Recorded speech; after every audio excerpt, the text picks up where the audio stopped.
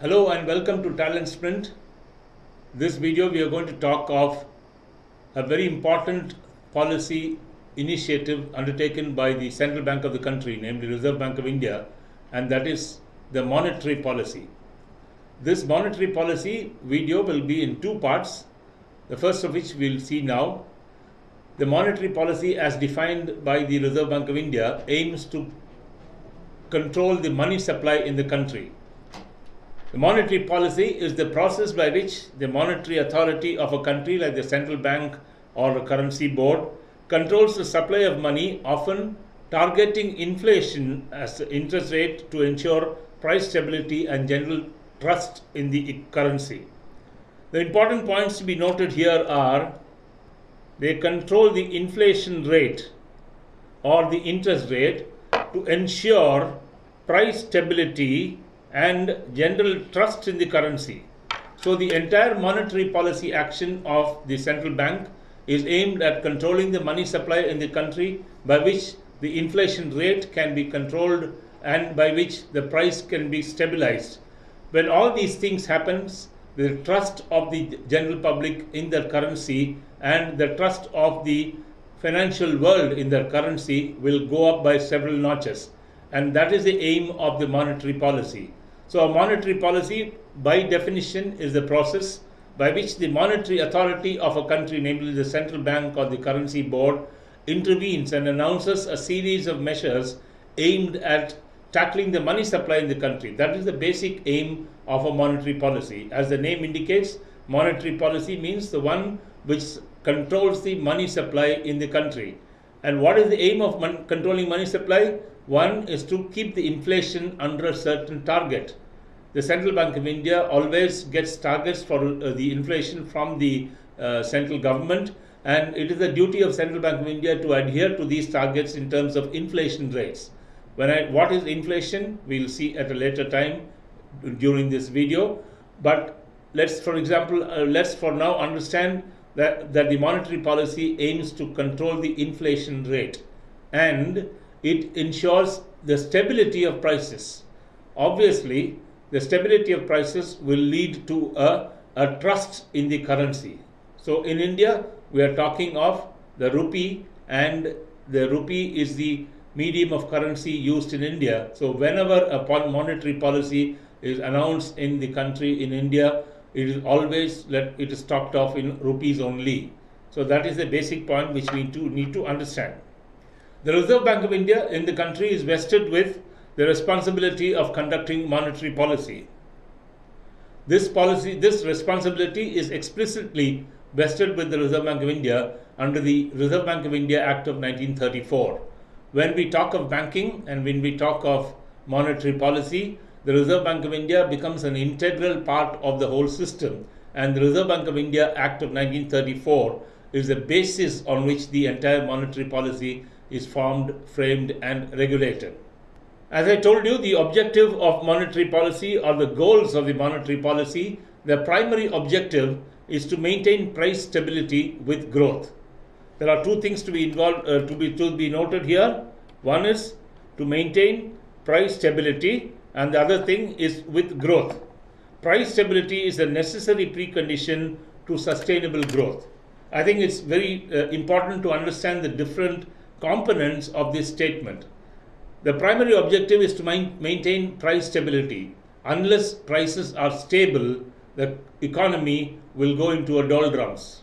You would have seen in recent times how the prices of various commodities have either risen very sharply following a very strong increase in demand or a shortage in supply, or the prices have fallen very drastically because of oversupply and the lack of demand.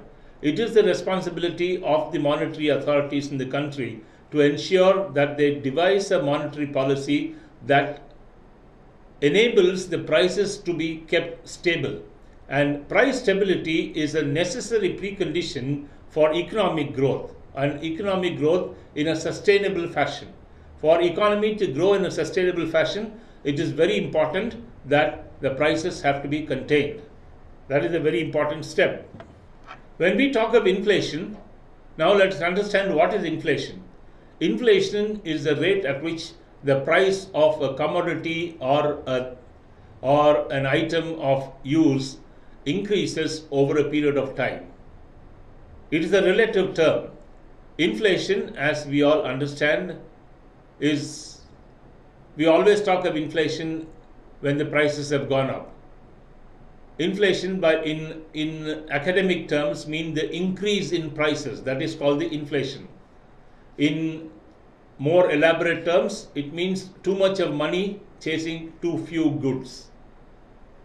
We all can relate to this fact, how our grandfathers used to say that when we tell our grandfather that one cup of ice cream costs 150 rupees, he would say then that he could run an entire family for an entire month with 150 rupees way back in 1920s or 1930s. The difference in prices between 1920s and 1930s and 2017 is what we call as inflation. It's as simple. I think this is the simplest way of understanding inflation. To give you a personal example, I started driving a car when I was 16 years old. That was some 40 years back. The price of petrol was 73 paise a litre. Today the price of petrol is 78 rupees a litre. That means it has gone up by more than 100 times. That is, the inflation in the price of petrol is more than 100 times. This is how you should understand inflation. When inflation goes up, there is a price which goes up. The price of all the commodities will go up. And when the prices go up, obviously demand will suffer. People will not be interested in buying the same goods and services at a much higher rate of price. So the demand will fall, and when the demand falls, the economy shrinks. That is the effect of inflation. Let me repeat it for your understanding. When inflation goes up, prices go up. When prices go up, demand falls. And when demand falls, the economy shrinks. That is the inflation effect. Now, the monetary policy in India is always irrefutably linked to the pricing stability and to the inflation targets.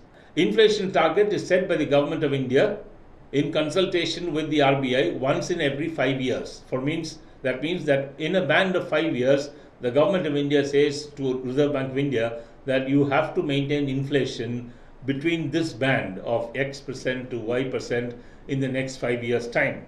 4% consumer price index inflation is the target for the period August 5th, 2016 to March 31st, 2021. As we saw, once in every 5 years, the inflation target is set. And for the period between 5th August 2016 to 31st March 2021, 4% is the inflation target. 4% is the consumer price index inflation target. What is consumer price index? What is consumer price index or the CPI? The CPI is nothing but the price at which the customer buys a particular product. For example, if the cost of this pen, for example, is 10 rupees this year, and if we are assuming an inflation rate of 4% on this product, that means the price of this pen cannot go up by more than 40 paise. That means year on year inflation, if it is set at 4%, we are saying that from 10 rupees, the next year it will become 10.4 rupees, and thereafter in multiples of 4% for every year for the next 5 years. So for the next 5 years, the Government of India has told the Reserve Bank of India that they have to keep the consumer price index, inflation index at 4%. As I told you, consumer price index is nothing but the price at which the consumer, the ultimate consumer, buys a particular product or service. Now, when we talk of targets being set by the government, there is always a tolerance limit. Tolerance limit means we say that plus or minus, we very often say plus or minus targets. When we give a target, we always say you have to achieve it 100%, but if not 100%, at least 95%, or if you can do it excellently, you reach 110% target and so on. So the tolerance limit which has been given to the Reserve Bank of India by the Government of India is that the CPI cannot exceed 6% in any of these 5 years, and the lower tolerance limit is 2%. In other words, the inflation in the country cannot come down by more than 2%. That means the rate of inflation cannot be less than 2%. A very interesting question will come about as to why there should be a lower target. Just like a higher target means high prices leading to lower demand, leading to contraction of the economy, the very low prices, when the price of a particular goods and service, or let's say talk of commodities, now for example, let's talk of this pen itself. If the price of this pen falls from 10 rupees, let us say, to 5 rupees, will more people buy? Not necessarily. It is not necessary that at low prices more people will buy. It could also mean that people will have a doubt on the quality of the product. So a very low inflation rate is also not good for the economy, in as much as a very high inflation rate is not good for the economy. We have to have a situation where the RBI has to balance the inflation in such a way that it is neither too high nor too low. So the tolerance limit given by the Government of India to the Reserve Bank of India in terms of inflation is an upper limit of 6% and a lower limit of 2%. Who determines the policy interest rate required to achieve the inflation target? Now, in other words, this is the monetary policy process. What is the monetary policy process? The MPC, or the Monetary Policy Committee, determines the policy interest rate required to achieve the inflation target. The Monetary Policy Department, MPD, assists the MPC in formulating the monetary policy. The Financial Market Committee, FMC, meets daily to review the liquidity conditions. So now, this is how the monetary policy is formed. These three bodies, namely the Monetary Policy Committee, the Monetary Policy Department, and the Financial Market Committee together, all these are bodies within the Reserve Bank of India. They are chaired by very senior persons in Reserve Bank of India.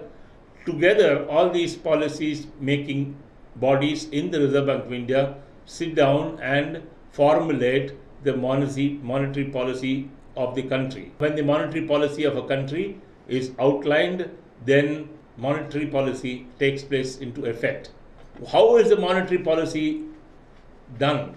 We have seen that why is the monetary policy announced is because with a view to stabilizing prices and with a view to reaching the inflation targets set by the Government of India. Now, there are two methods in which RBI has its control on the monetary policy. One of which is the quantitative method and the other is the qualitative method. What the public sees will be only the quantitative methods. There are various quantitative methods which the RBI announces from time to time in its monetary policy review.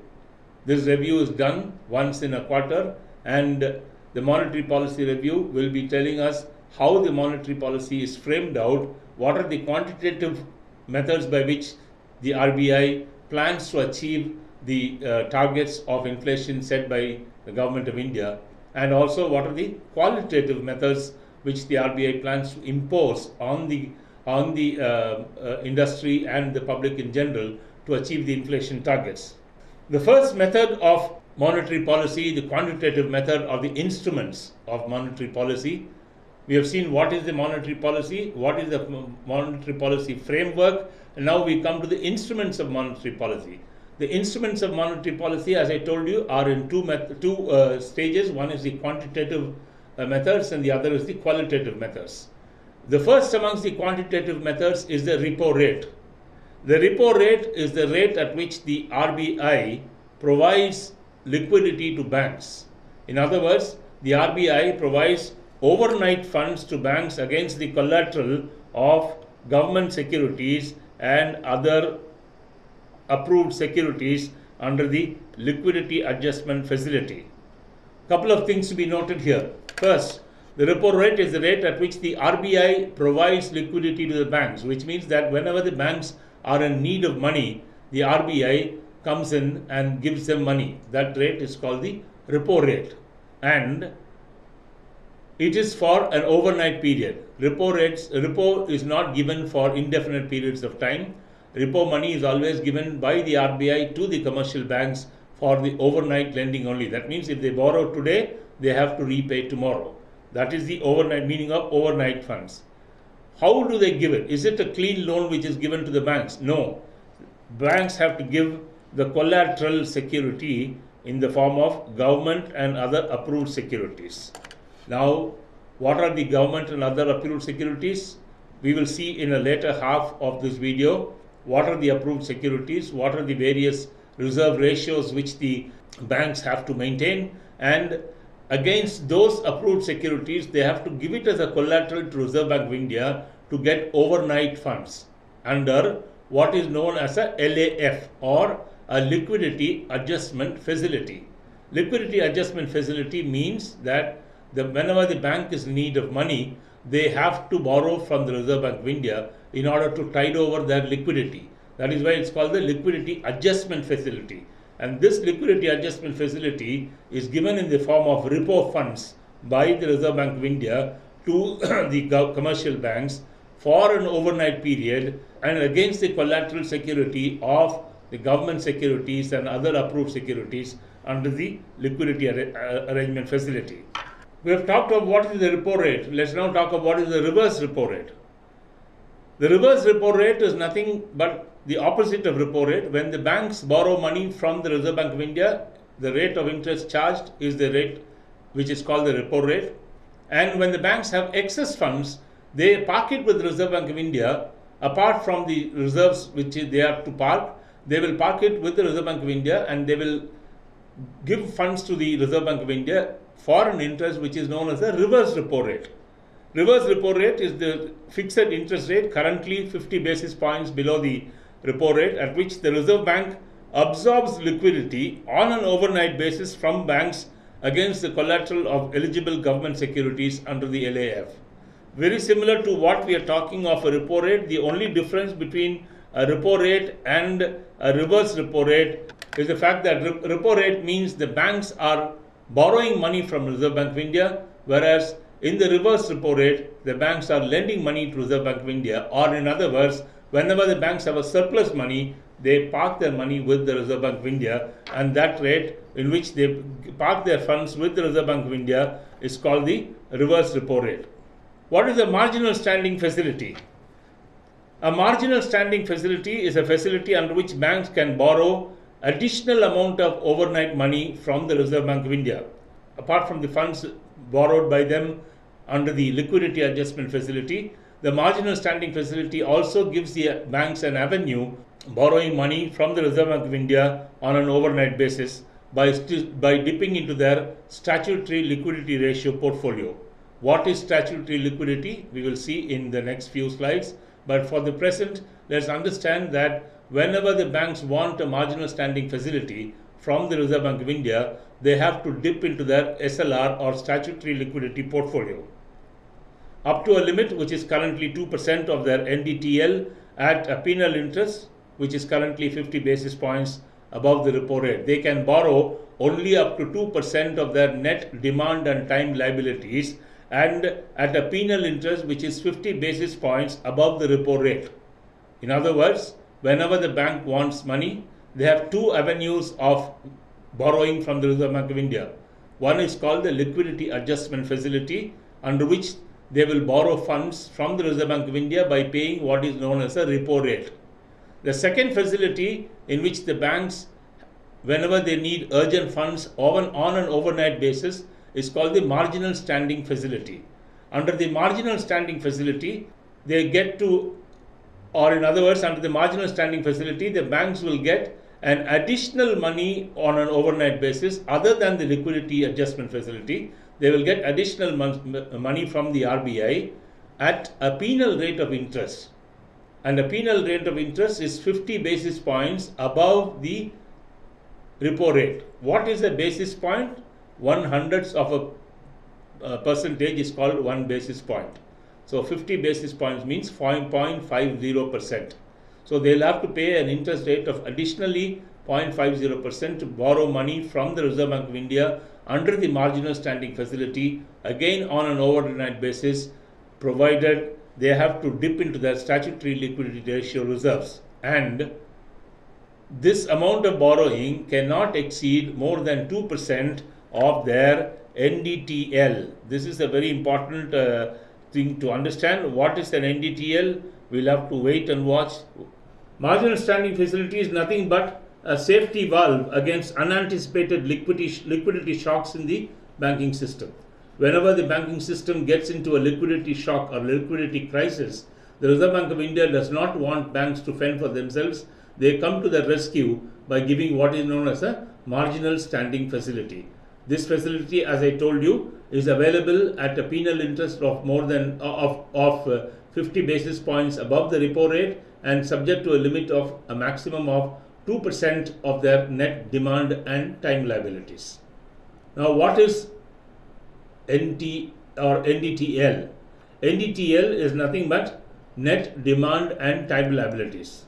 Demand liabilities are deposits of banks repayable on demand. Like, for example, I told you the savings bank account and the current account deposits. And these are called demand liabilities. Time liabilities are deposits that are payable at the expiry of a fixed time period, like fixed deposits or term deposits as they are called. Now, the next instrument of the monetary policy or the quantitative instrument is the bank rate. The bank rate is the rate at which the Reserve Bank of India is ready to buy or rediscount bills of exchange or other commercial papers. It is published under Section 49 of the Reserve Bank of India Act of 1934. The bank rate is the basis on which the commercial banks announce their deposit rates and advances rate. It is because the rate at which the Reserve Bank of India is ready to buy or rediscount bills of exchange of commercial banks or the other commercial papers of commercial banks is called the bank rate. And all the commercial banks, whenever they announce their deposit rates and especially their lending rates, it is always based on the bank rates only.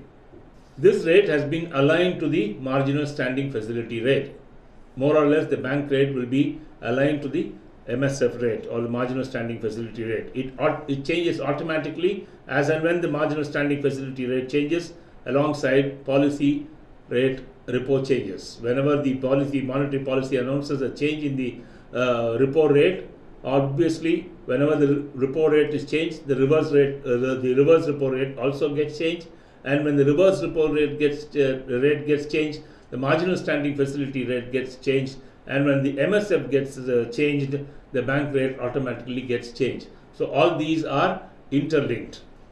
Yet another quantitative method of controlling money supply in the country is called the OMO, or the open market operations. Open market operations include both outright purchase and sale of government securities for injection and absorption of durable liquidity respectively. So this is called the open market operations. Now we come to a very important quantitative method adopted by the Reserve Bank of India in its efforts to increase or decrease money supply in the country. Contracting or expanding money supply in the country as adopted by the Reserve Bank of India forms a very, very important part in their quantitative methods to control money supply in the country and thereby stabilizing the price of the commodities in the country.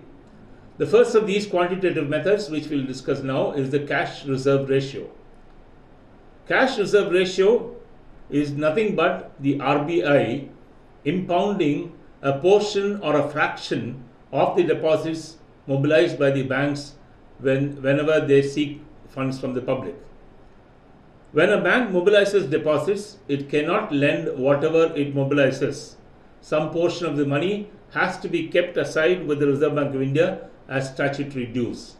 To give you an example, when a bank mobilizes 100 rupees of deposits from Mr. X, the same 100 cannot be lent to Mr. Y as a loan. Go back to the definition of banking as defined in Section 5B of the Banking Regulation Act of 1949. it says the primary responsibility of banks is acceptance of money from the public in the form of deposits for lending, investment or otherwise. So whenever the bank mobilizes 100 rupees in the form of deposits, they cannot lend the entire 100 to the borrowers. The reasoning behind this is very simple. The deposit to a bank is a liability.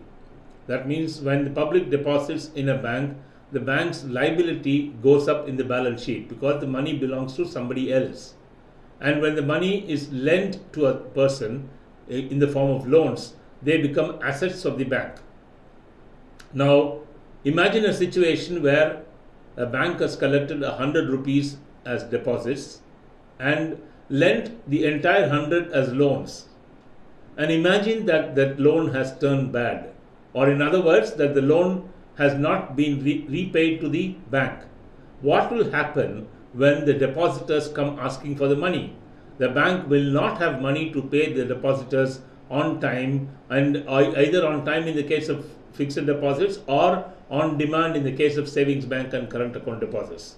Now, the situation when a loan turns bad, and if the entire deposits are given as loan and the loan turns bad, then the bank will be faced with the rather nasty prospect of saying no to its depositors who come asking for money.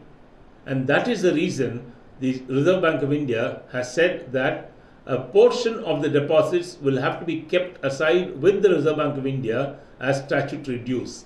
And this statutory dues are known as the cash reserve ratio. CRR is a minimum specified fraction of the total net demand and time liabilities which banks have to hold as reserves either in the form of cash or in the form of deposits with RBI. We have seen what are net demand and time liabilities. A fraction of the net demand and time liabilities have to be kept aside by the commercial banks in the form of deposits or in the form of cash with the Reserve Bank of India, and that portion is called the cash reserve ratio. This is a statutory requirement and is fixed by RBI periodically. As I told you a little while earlier, this is a statutory requirement by RBI to ensure that banks do not run out of money whenever depositors come asking for their deposits back. If 100 rupees is mobilized as a deposit and if all the 100 is lent and that lending or the loans become bad, then when the depositors come to the bank for asking for money, the bank will not be able to pay the money back to the depositors. And that's the reason why the banks ask why the Reserve Bank of India asked the banks to keep aside a certain portion of money in the form of deposits with RBI so as to protect the depositor interest. As we saw earlier, demand liabilities are those where the money is payable on demand, for example, savings bank account and current accounts. Time liabilities are deposits which are payable after a period of a certain agreed period, like fixed deposits and recurring deposits. The aim of cash reserve ratio is to ensure that banks have enough cash to meet the payment needs of their depositors at all times. As I told you earlier, the banks cannot say no to their depositors whenever the latter comes asking for money. So that's the reason why the banks have been advised to keep a certain portion of their money in the form of statutory dues known as cash reserve ratio. It's an extremely important monetary tool aimed at controlling money supply in the economy. The most important point to note is that the banks will not get any interest on the amount maintained by them as CRR. The CRR is a statutory requirement, the cash reserve ratio is a statutory requirement, and hence the banks will not get any interest on the amount kept with them kept with the RBI by them, either in the form of cash with the RBI or in the form of deposits with the RBI. They will not get any interest from the Reserve Bank of India. CRR is calculated on a fortnightly average balance of the NDTL of the banks. The fortnightly average NDTL of the banks is the basis on which the cash reserve ratio is calculated. That is every alternate Friday, known as the reporting Fridays. In a month, the first fortnight and the second fortnight are clearly divided, and the NDTL, or the net demand and time liabilities of the banks as of the first fortnight, is the basis on which the CRR for the first fortnight is maintained, and similarly for the second fortnight. Non-maintenance of CRR will attract penalty from Reserve Bank of India. An increase in CRR will mean less money with the banks to lend, and hence the interest rates will go up, leading to less demand and thereby reducing inflation. It's very obvious to understand that when the CRR increases, the banks will have less money to lend. And when they have less money to lend, obviously the interest rates will go up. When the interest rates go up, there will be less demand for money, and when there is less demand, the inflation tends to come down. A decrease in CRR will have the opposite effect. A decrease in CRR will mean that the banks will have more money to lend, and thereby the interest rates will come down, and hence there is an increasing inflation rate because of a higher demand for money. Because of a higher demand for money will mean that higher goods and services are produced, and when the higher demand for money is there, then the inflation rates go up. As of now, the cash reserve ratio is at 4%. That means the banks have to deposit with the RBI 4% of their average fortnightly net demand and time liabilities. So cash reserve ratio, as we have seen, is one of the most important quantitative methods of monetary policy adopted by the Reserve Bank of India, or it's one of the quantitative tools adopted by the Reserve Bank of India in its monetary policy. When compared to the rest of the world, Indian CRR is not too bad because Brazil has got the highest CRR of 45%, which means that when a Brazilian bank mobilizes 100 Brazilian currency in the form of deposits, they have to maintain 45% of that as cash reserve ratio with their central bank. That is the world's highest, and the world's lowest CRR is in Hungary, where the CRR is only 1%. In India, the current CRR is at 4%. It has been hovering at between 3 and 5% for a very long time, except in certain exceptional situations. After having seen what is cash reserve ratio, we now turn our attention on the next important quantitative method of controlling money supply in the country by the Reserve Bank of India, and that is called the statutory liquidity ratio, or SLR. SLR is the amount of money that is to be kept with the RBI by the banks as a fraction of their net demand and time liabilities. This is prescribed under Section 24(2)(a) of the Banking Regulation Act of 1949. SLR is calculated on a percentage of net demand and time liabilities on a daily basis, and non-maintenance of this SLR will attract penalty from RBI. The very important difference between cash reserve ratio and statutory liquidity ratio is that cash reserve ratio is maintained on a fortnightly average balance or fortnightly average net demand and time liabilities, whereas SLR has to be maintained on a daily basis. That means every day the banks are liable to maintain SLR with the Reserve Bank of India, or statutory liquidity ratio with the Reserve Bank of India. While cash reserve ratio is held in the form of cash in the vaults of Reserve Bank of India or current account deposits, in the case of statutory liquidity ratio, banks have to maintain SLR, or banks have to maintain the statutory liquidity ratio in the form of liquid cash or gold or government securities, treasury bills, current account balances with RBI, etc. The most important thing to note is that these instruments of SLR must be unencumbered. When I say unencumbered, which means that they should not be under pledge to anybody or any organization. Only unencumbered securities are taken into account by the RBI for the purposes of calculating the statutory liquidity ratio. Unlike CRR, the money kept in SLR will earn the bank some interest.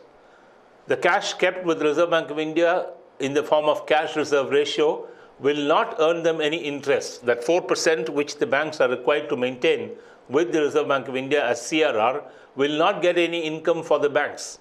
On the other hand, the SLR, the securities which the banks maintains in the form of SLR will earn interest from the government securities, treasury bills, etc.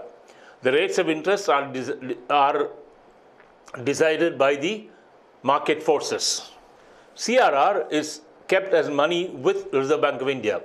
But SLR, or statutory liquidity ratio, let me remind you, SLR is statutory liquidity ratio, is kept in the form of government securities, treasury bills and liquid securities and are in possession of the banks only. Whereas when in CRR the money is kept with the Reserve Bank of India in their vaults as cash or as current account deposits. In the case of statutory liquidity ratio, they are kept in the form of liquid securities and these securities are in possession of the banks only. SLR is a method of credit control for banks. It acts as a cushion against banks' failures. It helps in financing government deficits. Any reduction of SLR will mean more money for the banks to lend, and hence this can change the lending pattern of the bank. When the SLR comes down, the banks will have more money to lend. When the banks have more money to lend, they may do a couple of things. One is that they may decide to change the pattern of lending in which case that, for example, they may decide that more money will be lent to a particular section of the industry or a particular section of the society. And similarly, when they have more money to lend, the interest rates will obviously come down. When they have more money to lend, the interest rates will come down. On the other hand, an increase in SLR will mean that the banks have less money to lend, and which means that when they have less money to lend, the interest rates will go up. And similarly, the lending pattern of the banks could also go up.